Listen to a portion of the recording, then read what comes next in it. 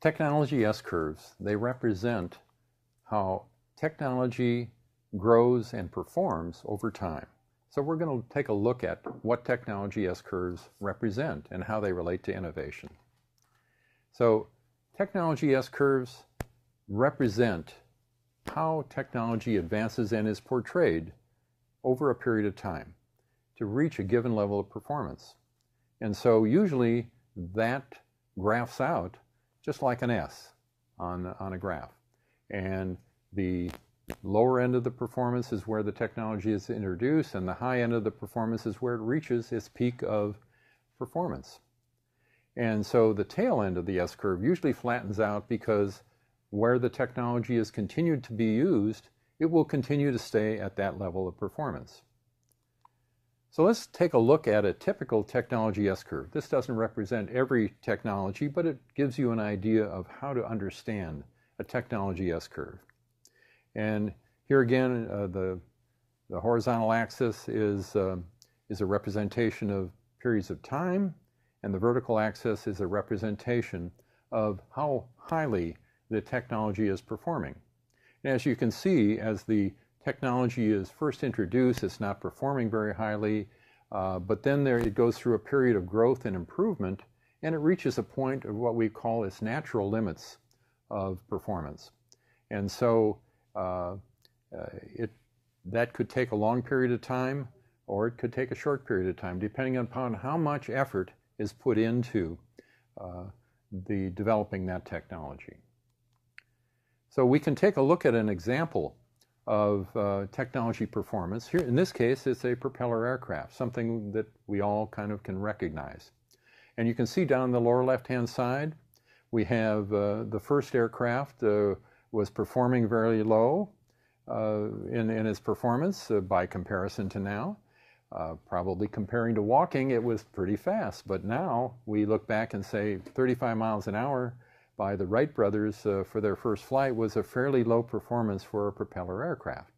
And as we can see, over periods of time, the development of the propeller aircraft increased in its performance, and it reached what we would call a natural limit of performance up at the top, and we're beginning to flatten out at 529 miles an hour, which is as fast as a propeller aircraft can go. We basically have established that. What would the limit, the technology limit, the performance limit of a propeller aircraft be? It would be about 529 miles an hour. So this curve, an S-curve, shows how the technology has improved over time with investment and improvement and innovations to reach a level of performance limit. Now, this curve here, or this diagram here, is a whole range of technology S-curves from solar technology firms.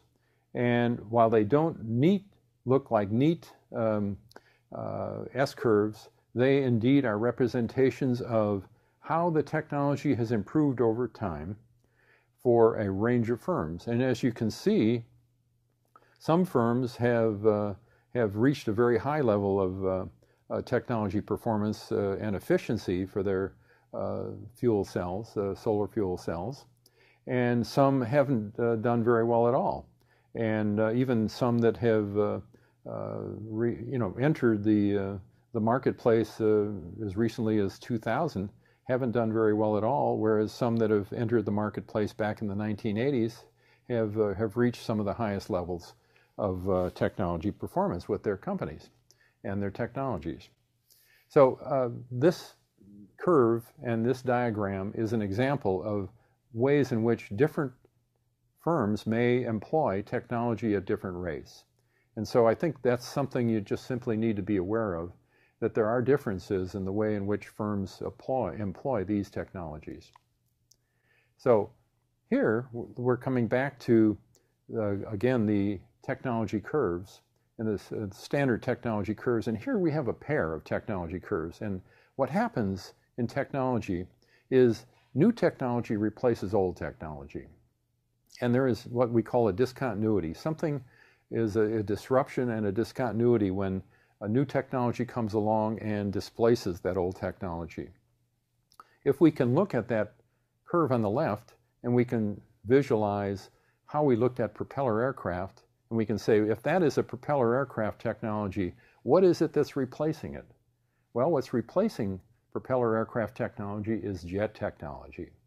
And even jet technology, as it's introduced, displaces the propeller technology, and it too reaches a natural limit of its performance. We could say, well, jet technology is going to be replaced by rocket technology, and there's Elon Musk is developing an approach to do that with space travel. So here again, what you want to look at is new technology replacing old technology. So technology curves often occur in pairs. And in pairs, they occur in multiples. If we look at the idea of lighting technology, over the lifetime of lighting technology, we can say that if we start down with one of the first forms of lighting technology, a paraffin candle or even a little oil lamp, a Greek oil lamp, it produced very few lumens. It wasn't very strong. And then the introduction of Thomas Edison's lamp, a light bulb, and then the improvement of that with sodium lamps, and then the improvement of that with mercury lamps, and then the improvement with fluorescent lamps, and then there are subsequent improvements. But you can see there's kind of a ladder and a change of technology S-curves. And so what you have is a replacement and a displacement of old technology by new technology. And we even have that in light bulb technology. As you can see, we've entered an era where on the right-hand side, that's the current technology. On the left-hand side, they're not making standard light bulbs anymore. And because the functionality of light bulbs has improved over a period of time, and so some technologies displace other technologies.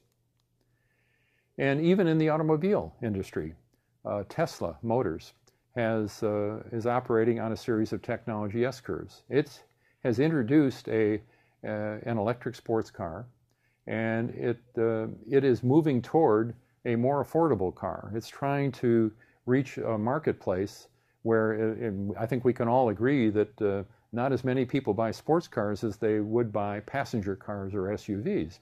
And so Tesla is trying to take the technology of the electric car and translate it into a more affordable, more usable, more appealing, more buyable automobile somewhere down the line.